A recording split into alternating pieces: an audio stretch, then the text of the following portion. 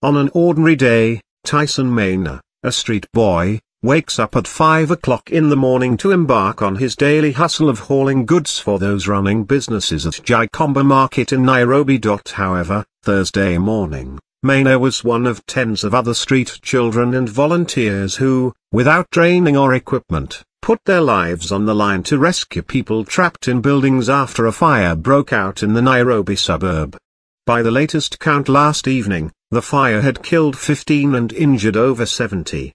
I was woken up by a blast that was followed by a series of sparking on power cables near the market, Maynor told the nation at the horrifying ruins of what had, just hours earlier, been the lifeline of tens, perhaps hundreds, of families.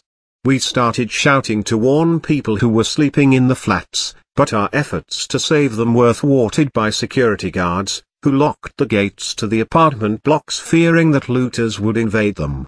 When the fire started, Joseph Mug, another street boy, woke up his fellow street boys who live under a bridge near the market. We rushed in with containers and drew water from the river and tried to put out the fires, but the police chased us away soon after they arrived, Mug said.